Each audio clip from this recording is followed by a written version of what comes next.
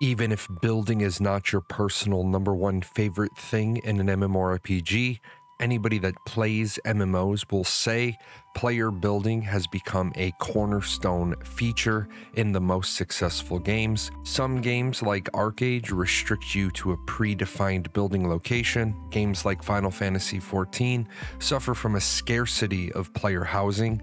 And then you get other games in other genres like survival games or games like Valheim, where players can build pretty much anywhere they choose. No matter what your opinion on building is, if you want a game to be successful, you got to admit building needs to be there. And that's where Mainframe Industries is really excelling, because they are planning to have a building system which allows players to express themselves and create what they want, how they want, and create accessories that give buildings a certain level of personal character. They do want players to be able to tear down, rebuild, as opportunities, needs, skills all change. The world is never finished, and neither is your plot. Players will need to mine, chop down trees, and forage for materials in addition to hunting and harvesting the land. Now, one interesting thing about Pax Dei is that players originally were only going to be able to claim 1 plot per player. However, some new statements have said that only paid accounts will be able to have a plot. Additionally, they said that there may be some ability to acquire additional plots, and I don't want to jump the gun here, but it's starting to sound like a free-to-play freemium model in conjunction with their subtoken statement, and now there might be an ability to acquire additional plots through some level of pay to ... mechanics. If you weren't aware of the token discussion, there's a video in the upper right hand corner. You may want to check that one out, because like with all the games I cover, I want to show you all the things that are going to make you upset before you fall in love with the game, so that you go into things with eyes wide open. Now, with this, the only building we're talking about are claims in the Heartland Valleys, and building is currently not allowed outside of those. What types of buildings or acquisitions can be done in the PvP zones, Mainframe is not ready to discuss yet.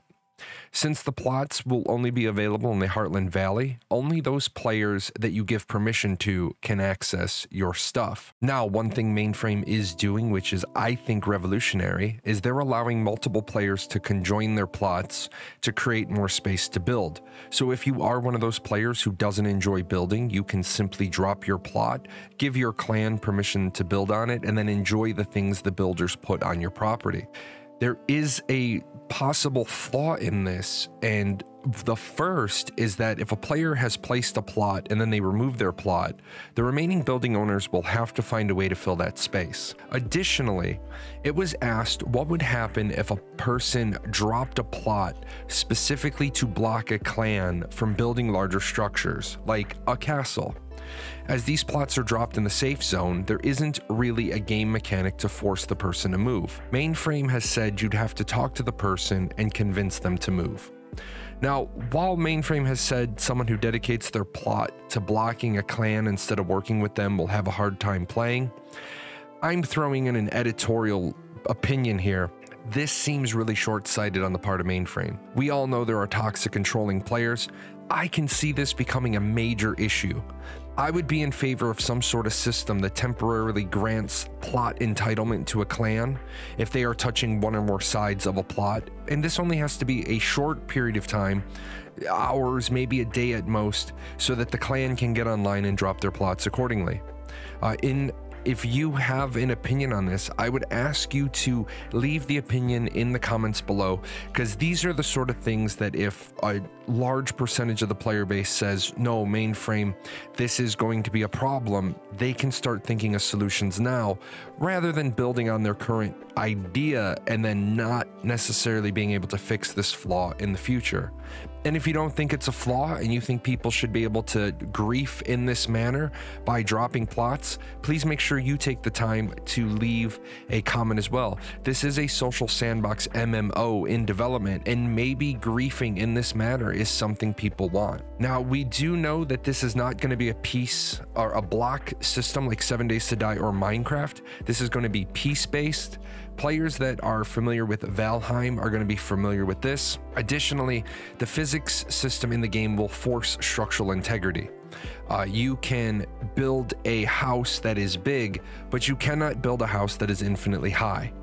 Now, they understand that people are going to tear down and rebuild often, so they are hoping to make sure that the system is forgiving in terms of resources. In case you change your mind and what you build, you will get a little bit of your resource investment back. Now, can you build anywhere? And the answer is no. There are some restrictions on the building. You cannot build anywhere that would break gameplay. This includes building on the pre-made road network. You cannot build at the entrances to dungeons, and you cannot build underground. You are, however, allowed to build on water, and you can use conjoining plots to actually build a bridge. I am very interested to see how this works out. Pax Dei really does become the first game that I've heard of in development that is focusing on player-made towns in the modern era. In my previous short, I asked which games have done this well. I got a lot of games I need to look at to see who has done this amazingly well, but this is really the first game I'm hearing about in 2023 that's focusing on player-made towns, or as you heard, possibly even player-made castles. The more people that share their plots, the larger the buildings you will be able to build. And with that, as you've been seeing in the background, this is the first of 2 building videos they're going to put out.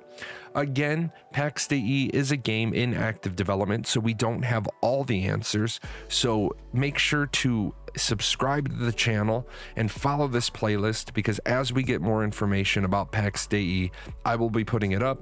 Also remember, I have Pax Dei 101. If you're trying to dive more into the game, you can get some information without having to go through a very long, frequently asked questions Google Doc, although that Google Doc is an amazing read if that's how you want to get your information. Until then, I will see you guys next time.